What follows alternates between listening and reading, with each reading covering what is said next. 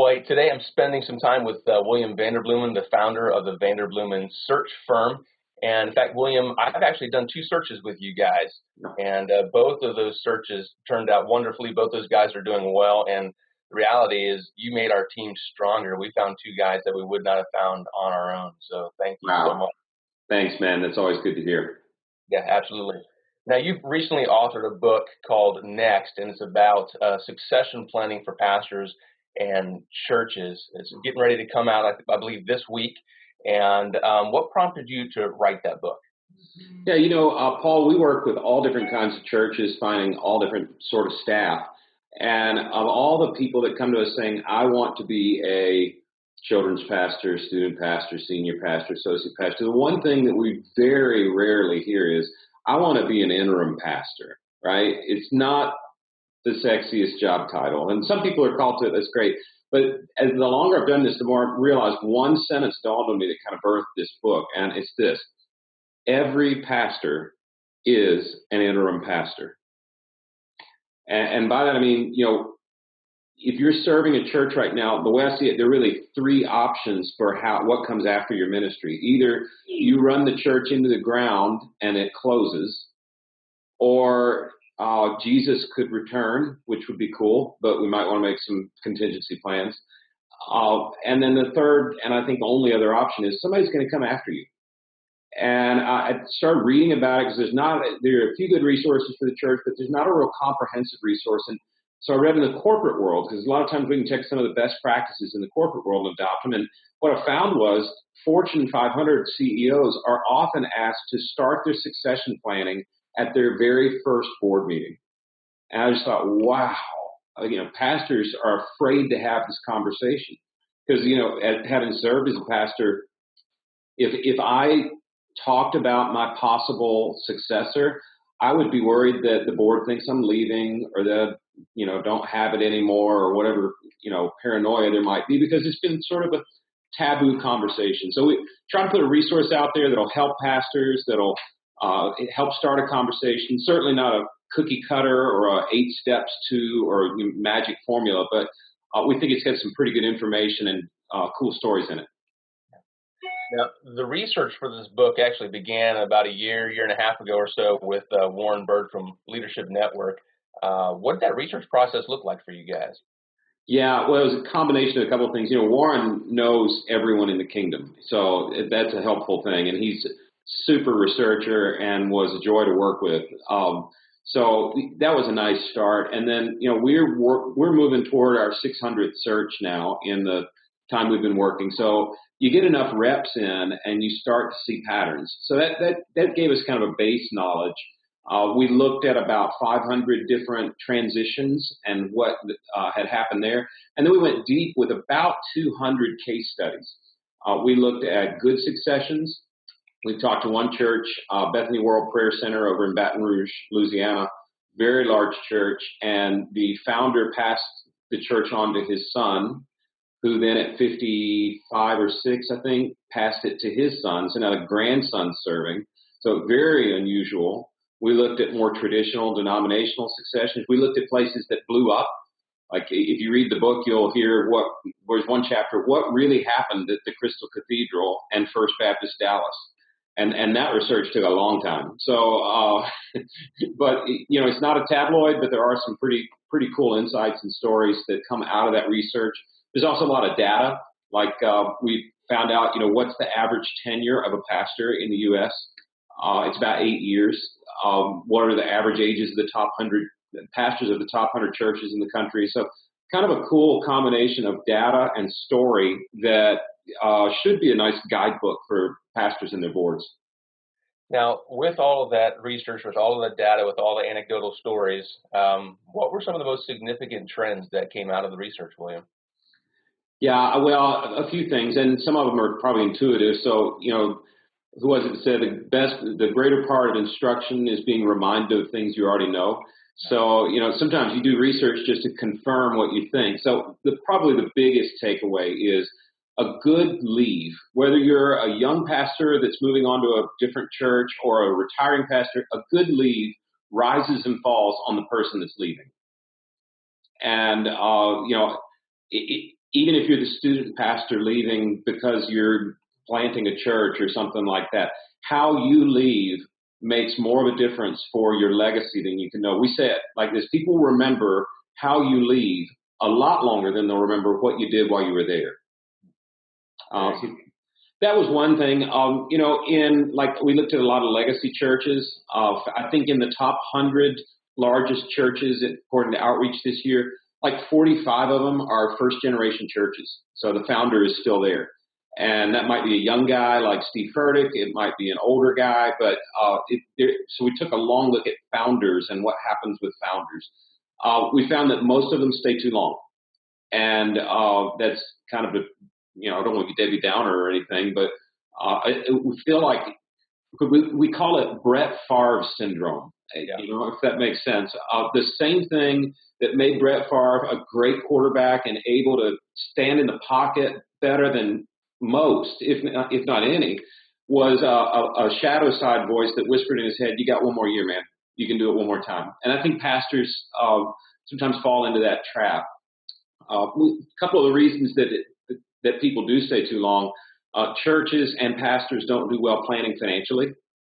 We tried to outline some things that boards ought to be doing for their pastors financially to make retirement an option, and it's not I got to keep making money.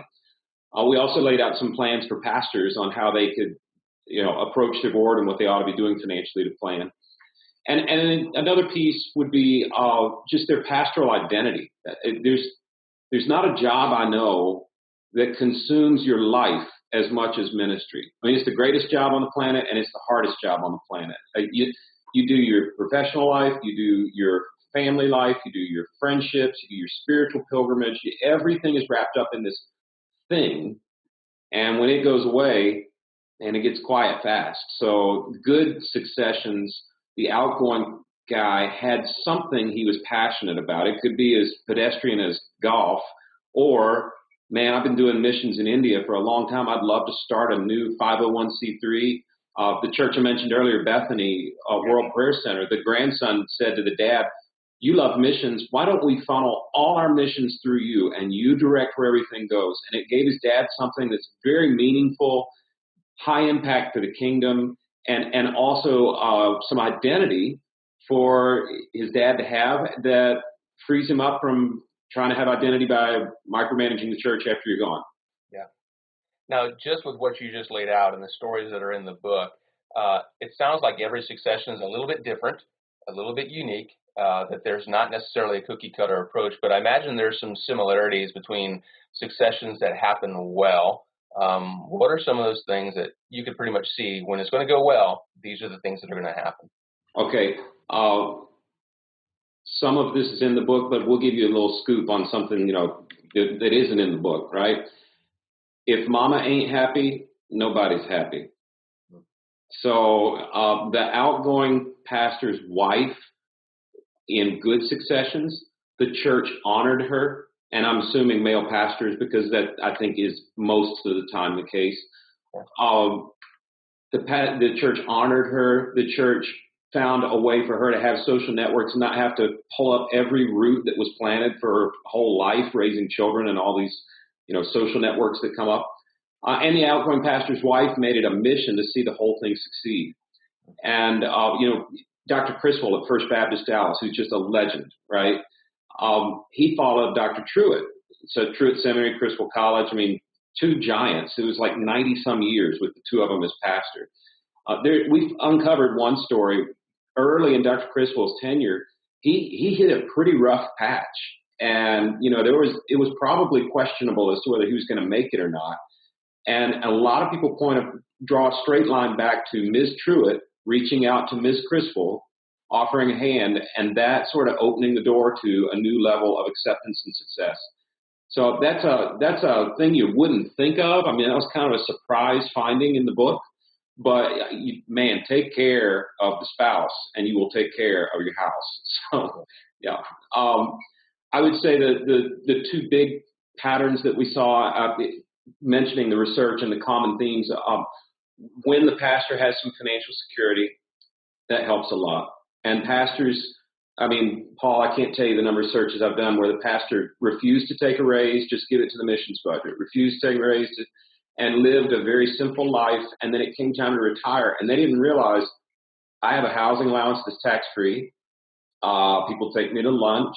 Oh, I forgot that somebody loans me a car, or all these little things that happen. And they start running a worksheet, and all of a sudden they should have taken the raises. So financial security, spousal security, and then some form of identity. And frankly, a bad succession would be the most expensive thing a church can go through. It slows them down. Sometimes it splits the church. I mean, you've seen this, I know, in your ministry. You've watched it in churches. And frankly, I think boards would do well to find a way to help their outgoing pastor, if they're at retirement age, launch into a new venture. We've set up rabbi trusts before to help financial security. We've helped churches set up mission organizations and put seed capital in for 3 years, so the pastor has 3 years to kind of build up financial support and be self-sustaining. That sounds crazy. It sounds lavish, but frankly, it's a lot less expensive than if you go through a bad succession. And sorry to sound blunt. I hope that's not too corporate for you. No, it's helpful. Thank you. You mentioned sometimes things do go wrong. When things go wrong in a succession, what are some of the common mistakes that pastors and churches make? Yeah. So let's talk about like a norm. So a pastor is going to go through probably 3 transitions in their career, it's statistically. So not just the retirement time, because frankly, I'd love to think that young pastors are going to read this book and think about, maybe I'm going to go plant a church one day. How do I transition well? So I think there is, when it goes well, the outgoing pastor has a relentless commitment to the next person's success. And that takes a secure person. Frankly, if you want to not be secure and be selfish, just do it as your best chance to have a personal legacy, because people will remember you leaving well. I think that the churches that are accepting new pastors have to have a forward-thinking mindset. Like, we're not going to dwell on the past. Churches that do transitions well tend to be forward-thinking churches. Like, what's next? How do we take the next hill? Pastors that walk into highly established places and do well, no matter what staff role, we found tend to be really interested in history. It's kind of you wouldn't think that out loud, but there's a story in the book of one really great succession where the pastor just loves telling stories about the glory days of the church from 100 years ago and how it links to their next mission initiative. And just that honoring the past and the congregation honoring a commitment to the future makes a huge difference. Yeah. Now, in all that, you mentioned the board a little bit a couple moments ago. What's the board's role in a successful succession? Yeah, Bob Russell has a little book. There's a case study of his succession. It's really good. It's called Transition Plans. Nice little look at really good transition. In it, he says, if the pastor is bringing up this conversation, it's succession. If the board brings the conversation to the pastor, it's termination. So, but I don't think it has to be that way. I mean, I think that we've been in a time now where corporate America has been talking succession long enough that church boards are full of business leaders, men and women, who are used to hearing that conversation. So I think having some normalized conversation about, hey, let's talk right now about what it's going to look like when you leave. And let's do that on an emergency basis, the whole what if a plane goes down kind of thing. Yeah. And then let's do it on a long-term basis. What are we grooming successors? Are we building an internship? Do we have a leadership pipeline? And I think having an annual review at the bare minimum every 3 years, but some form of annual conversation, whether it's your annual retreat or some place where it's not just a sidebar, but some dedicated time to say, how are we doing on this? Because people change and churches change and the transition plan can change. So I just think awareness and a disarming conversation from the board saying, hey, this is not a termination conversation. This is just a reality, that sooner or later you're going to leave. Help us help you be secure financially, secure in your identity, and build a pipeline of people that can come after you in whatever department you serve or as the senior pastor. Yeah, that's great. So normalize the conversation, set expectations early. Yeah, and frankly, this may sound a little too metrics driven, but I think they're probably in the future, you're going to see some church boards at the beginning of a pastorate. You sit down and you map out your vision. You frame out what are our metrics, whether it's spiritual growth or missions or church planting or church growth, our own growth. And just say, as long as these things are coming along, we're fine, but we will hit a plateau at some point. Yeah. And let's go ahead and predefine what that plateau looks like so that when it happens, it's not a surprise to anybody and you don't have to put beloved old Yeller out back and shoot him in the head. It's like, okay, we've seen it coming and we're ready. Wow, I just feel like I need to go to the vet now. Hey, what are some, away from the financial side of things and the conversations early on, setting expectations, what are some things pastors can do early now to prepare their staff, to prepare their church body for succession? It's one thing for that to happen between closed doors between the board and the pastor. But Sure. I'd say there's one chapter in the book that's worth just buying the book for. It's the 10 Commandments of Succession Planning. It is the baseline things that people can do. I think we've even got a white paper we can send you guys the link for on half of that or something like that. But we'll send it along. The first thing is read this book and don't read it alone. I think pastors can get ready by finding some trusted people to read the book with. And then at the right time, with the advice of people older and wiser or trusted friends, introduce the board to the book and do it in a way that says, I'm not leaving, but I'd like for us to read this as a resource together. So that you've got some common language, some common vocabulary. I got an email yesterday from a pastor who pre-ordered the book, pastor of a church of about 15,000 in attendance, so big church, and I hadn't heard from him in a long time. And he called me and said, thank you for the book. And then he wrote me and said, next to the Bible, next is the most important book in this year of my life. I'm in my 50s and I wish I'd have read this sooner. So it's like the old Chicago voting rules, read early and read often. So I would say that would be a big thing, is develop a common language and bring the board in at the right time after you've got your own understanding and some trusted advisors to talk things through with. It's going to sound self-serving, but I would say get a neutral third party in the conversation when it gets real. And that might be, if you're in a denominational situation, maybe your bishop or district superintendent or whatever the nomenclature is. It might be a pastor who's kind of a father figure for the church in another pastorate. It could be a search consultant. I'm not trying to, blow ourselves up here, but we do quite a bit of it. Just somebody that has some expertise and does not have a vested financial interest in what the outcome is. So I think those are a couple of things that pastors could do to help boards get ready. Well, William, I appreciate your investment in the kingdom, and this is going to be a great resource for churches and for pastors. I know the book's going to give people a lot of great tips and get people going on the right direction, the right trajectory. But if they do run into a snag, if they do need help, I know you guys do help churches with succession planning, right? We do, and it's a big part of the growth in our business is people calling us, and it's not my friends in corporate search think I'm a lunatic for doing things like spending days with churches. They're like, man, there's more drama, there's lower pay. What do you do this for? But we love seeing churches win. We really do think it's the hope of the world, and they are very unique. So churches can call us. We can come in, help them get off the ground with a succession plan and hopefully a transition to the next person.